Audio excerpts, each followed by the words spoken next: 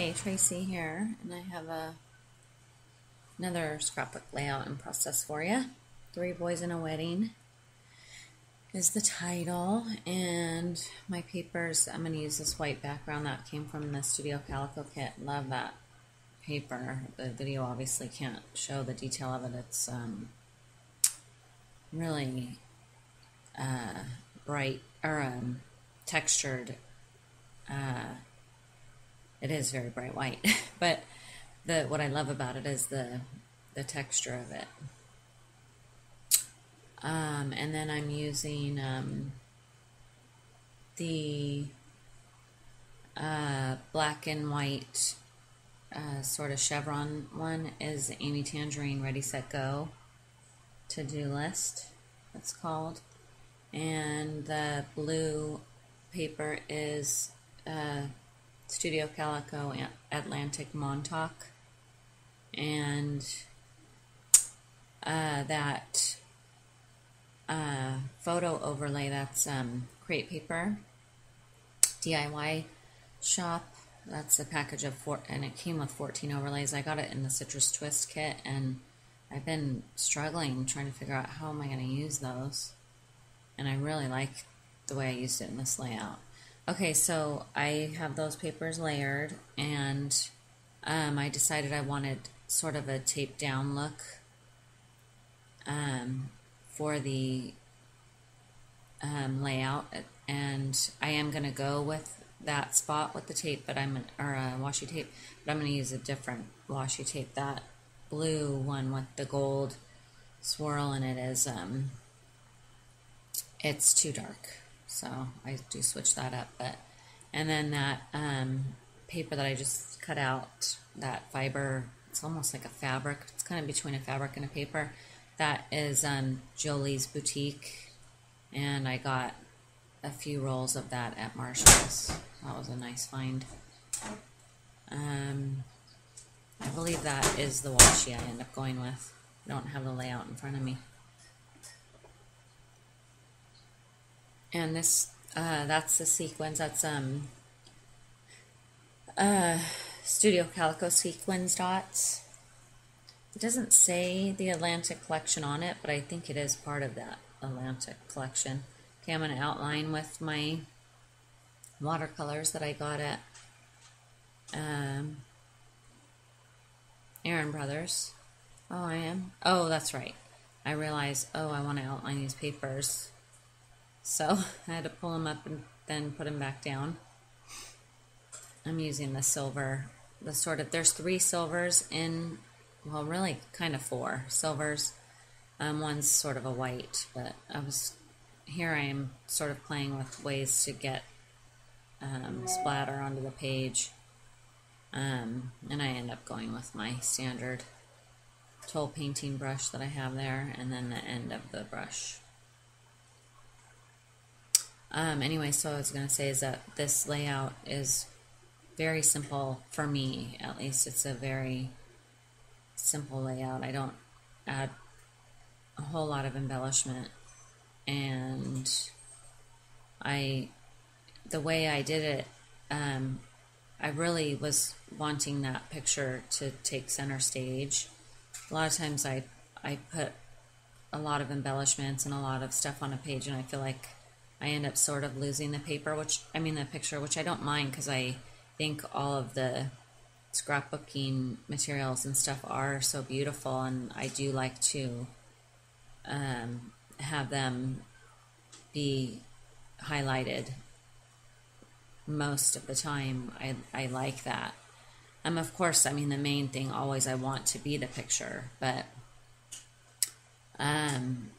sometimes I think the picture competes with all of the embellishments, and on this one, I really love this picture with my boys in their ties, and they're all in the blue matching shirts, and so I just decided to keep this one real simple.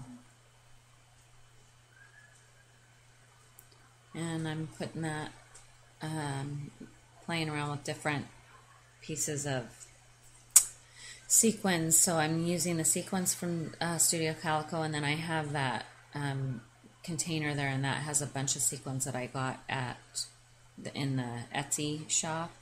And unfortunately, I put them all together in one thing there, one little container, and it is quite a pain in the neck. But I didn't really have a good way to keep them all separate, so now as I'm starting to get a little more sequins, I think I will definitely keep them separate. I mess around with the pin idea there, but I don't go with it. And here I put some Studio Calico gems there, an opaque package. And now I'm going to use this Jelly Bean Soup corrugated words, and I got the word joy there. I'm going to paint it white, magnolia white, craft paint. And I did that because I'm going to also watercolor it, and the watercolor would have gotten lost on going straight onto the craft paper. So the white underneath helps give it something to shine on. Also, it helps with absorbing too, because the craft creates sort of a barrier. The craft paint creates sort of a barrier in between the craft paper and the watercolor paper. So Joy is going to go down there in the corner eventually.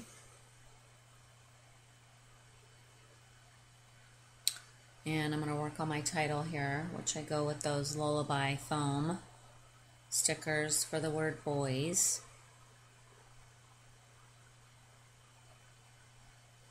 And I'm looking through my book. I kind of struggle here with finding.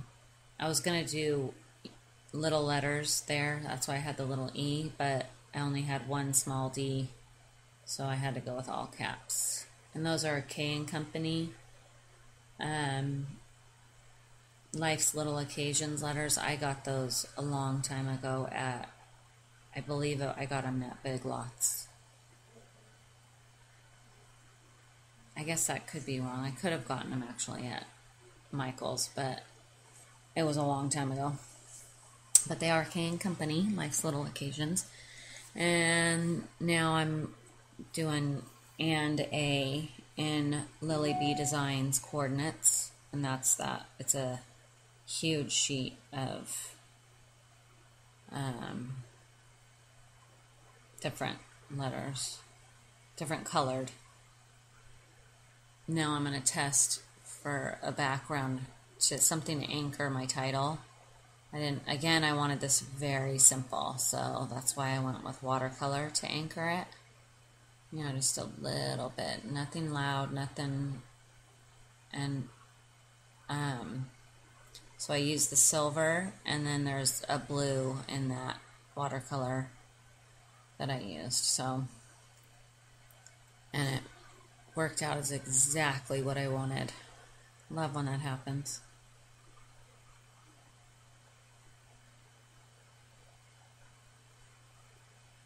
And by the way, you're seeing me use my Zap gun to dry. I do that quite often when I don't want to wait for it to dry, air dry. And my title, 3 Boys and a Wedding. The 3 is sentiment foil letters, stickers.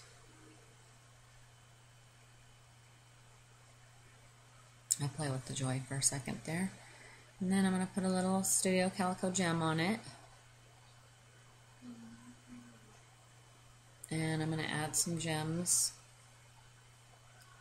to go along with the sequins and my little splatter. And that's it. Now you can see the texture of the paper. I really love that paper. So it's a very simple layout. And I got it done in, I think it was even under an hour. That's amazing for me. I never, ever get my layouts done that fast. Anyway, but that's it. Thank you so much for watching. Have a great day.